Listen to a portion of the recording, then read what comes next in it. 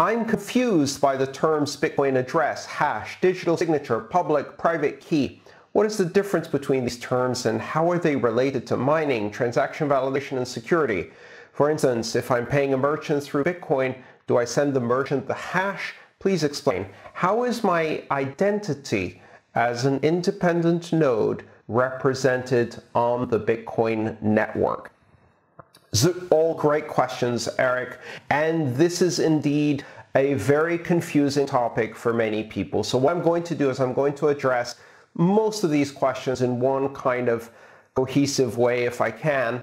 And we'll start in terms of your control over your wallet. Now, you may have heard me say in the past one of my slogans, which is not your keys, not your coins. And this applies to Bitcoin. It also applies to any other cryptocurrency where you have a decentralized system. In order for you to be in control of the funds or smart contracts or any other activities on a blockchain, you have to keep control of your keys. So let's start with the private key. Of course, the private key, as the name suggests, is the part of your key pair that you must keep private. Now, what is a private key? In simple terms, it's a number. It's just a very, very, very long number. And when I say very, very long number, if you wrote it down in decimal, it could be up to 77 digits long. So imagine if I said, pick a random number between 1 and 99999999999999999, and I just kept going like that, 77 nines in a row. That's how you pick a private key. Well, you don't pick it.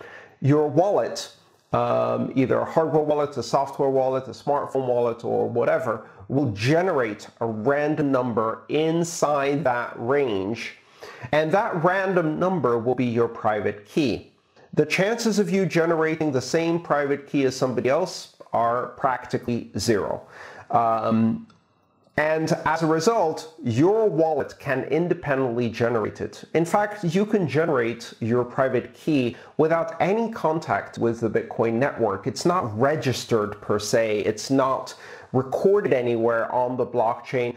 And none of your identifying information is recorded anywhere in the system. So if you run your own wallet, or you control your own keys, or you generate your own keys manually, then you can do that without any online connection. You don't have to be online to do this.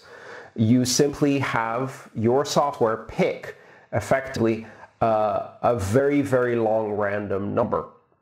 Now, just to explain how this works, you could also generate this very, very long random number yourself. One example that people have used is if you take a coin and you toss it 255 times, then you've got, 256 times, then you've got a very large random number that produces a key. It's in binary. You say heads is 0 and tails is 1, or the other way around, doesn't really matter. And then you toss that coin 256 times, you've generated a very large random private number. Then you don't tell anyone what that number is. So that's a private key. Now with asymmetric cryptography, as it's called, or public-private key systems, you don't just have a private key, you will also then generate from that private key a corresponding public key. And as the name says, the public key is something that you could reveal. Now in Bitcoin we don't, and there's a security reason for that we'll talk about in the answer to one of the other questions. But the bottom line is the public key then becomes the basis for your address. So it all starts with a private key, which is a very long number. From that very long number, your wallet will generate a public key. Every private key generates one and only one corresponding public key, and it generates it by doing what's called a scalar multiplication on the elliptic curve field. So what that means is you multiply a specific point on the elliptic curve by your private key and you generate another point on the elliptic curve, which is your public key. Now, it's a bit confusing because what does it mean to generate a point? And what does it mean to multiply a point on the elliptic curve? It might be confusing at first if you think of it as multiplication, but let me give you an example. If you call your private key lowercase k, and you start with the elliptic curve generator point called g, then your public key is simply k times g.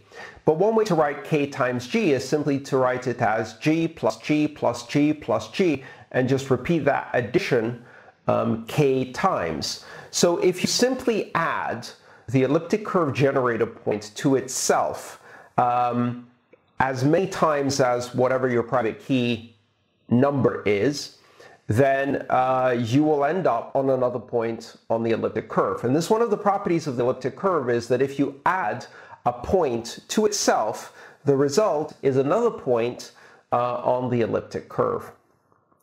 So when we say a point, what we mean essentially is an xy coordinate on the curve that satisfies the equation of the elliptic curve, and that point becomes your public key. Those xy coordinates are your public key. The most important thing to understand here is that this is a one-way operation because there is no such thing as division on the elliptic curve, meaning that if you produce this public key by multiplying your private key and the generator point, there's no way to simply divide by the generator and produce your private key. That's impossible to do. The only way to do that is to try all possible private keys, also known as a brute force attack, which is impossible because there's too many of them. So this is a one-way relationship, and the basis of all cryptography lies in these one-way functions, which can be computed very efficiently and easily in one direction, but are impossible to compute in the other direction without brute forcing all possible values. So the private key is a number. You use a one-way function of multiplication on the elliptic curve to produce an xy coordinate point on the curve called your public key. We take the x and y coordinates and we smush them together and produce simply a long string of numbers, which is how we represent the public key. And under normal circumstances, you as a user never see this public key. It's used only in the process of signing a digital signature in a transaction, and we'll talk about that in just a second.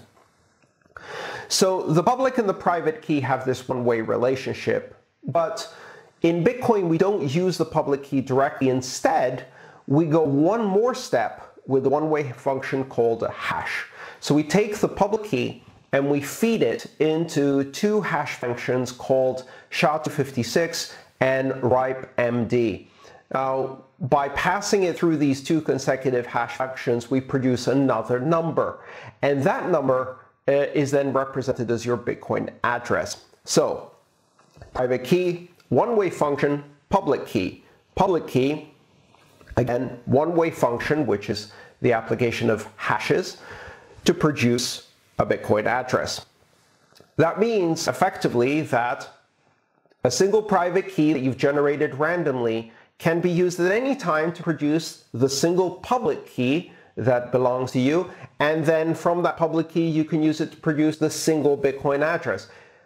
A private key will produce a single public key, and if encoded in the same way, will produce a single Bitcoin address, and that way you have a chain, meaning that you can go from the private key and reproduce the public key and the Bitcoin address anytime you want because you have the private key. It's in your wallet. That's the thing you own and control, which gives you control over funds that are stored in Bitcoin and other cryptocurrencies and blockchains. And that is the basis by which you prove your control. Now, once you have your Bitcoin address, you can then give that to a merchant. The Bitcoin address that you give to a merchant is effectively the double hash of your public key. They can't see your public key because, as I mentioned before, hash is a one-way function, so they can't go from the Bitcoin address back to the public key. But if you later present them with a public key, they could confirm that that corresponds to the hash that you sent them. They will then construct a transaction. So let's say if you want to pay a merchant, they show you their Bitcoin address. If someone's paying you, you show them your Bitcoin address. So the Bitcoin address is used to receive payments. And the way it's used is that when someone sends to a Bitcoin address or address, what happens behind the scenes is that a certain amount of funds are locked using a locking script, and they're locked in such a way that only the owner of the private key can unlock them and produce a signature proving that they own the private key.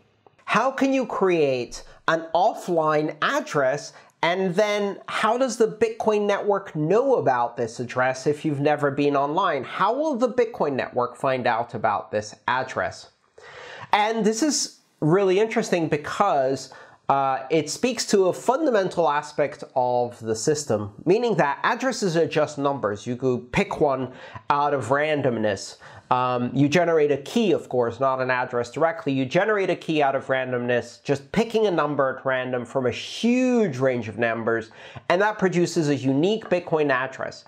Unique not because you check that nobody else has it, unique because the chance of someone else has it is about the same as winning 1 million lotteries in a row. So the bottom line is that's how you create these keys and addresses. Now you've created the address, the network doesn't know. The beauty is the network doesn't need to know. That address doesn't exist until someone tries to send money to it. And when someone tries to send money to it, then it becomes part of the Bitcoin network. So let's say you generated an address offline. And in fact, you don't even need a computer to do that. You could use dice, playing cards, a coin.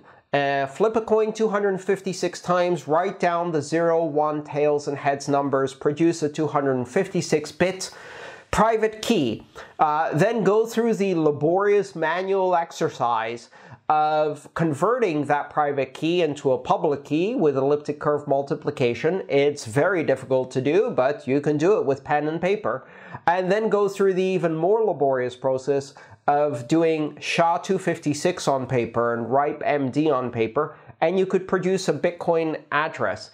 Not only one that hasn't been online, one that has never seen a computer. It's just a number. You just did a series of calculations.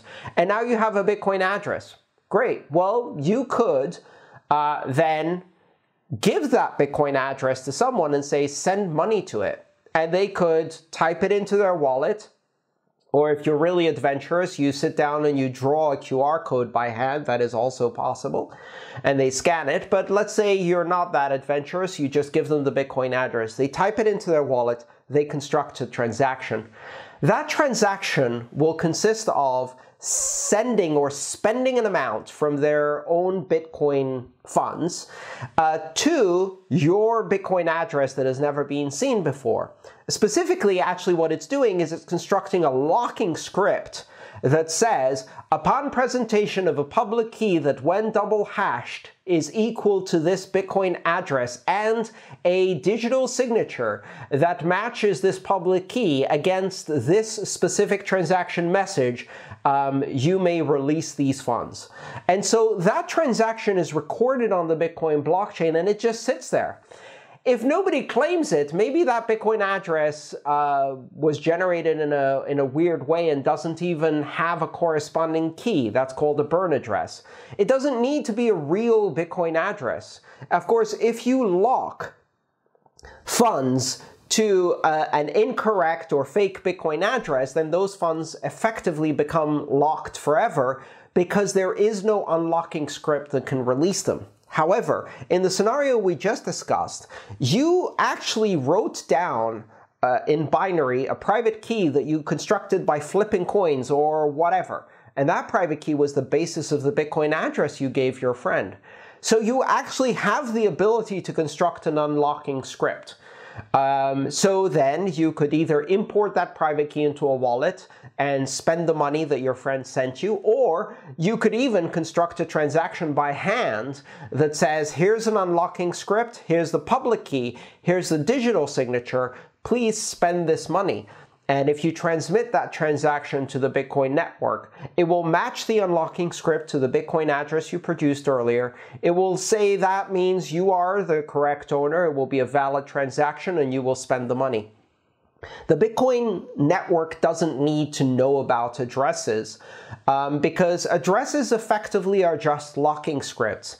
And if you decide to lock something or an amount to a locking script that is invalid or doesn't correspond to an address anybody's seen, or even corresponds to an address for which there is no key, what you've effectively done is you've buried treasure without a map. You've locked a lock without a key, and that money is gone forever. It can never be retrieved because there is no valid transaction that can unlock it. But if you do have a valid key behind that, the Bitcoin network doesn't care. It will sit there with the locking script. That amount will sit there locked up until you present the unlocking script that allows you to spend it. And until then, the Bitcoin network doesn't care. It just sits there. Which also has another interesting implication. How many Bitcoin are sitting there with locking scripts that cannot be unlocked, or for which the keys have been lost, or for which there are no keys? The answer is, in many cases, we don't know. Some are obvious. There are some addresses and locking scripts on the Bitcoin network today that have locked funds that we know mathematically can never be unlocked. Those Bitcoin are lost forever. There are some that are locked to addresses where the keys have been lost, and we don't know that they've been lost because it's impossible to tell. There will never be an unlocking script because there is no private key, or until at least a quantum computer can produce a private key by reverse engineering that address, and even that is very tenable for the next several decades.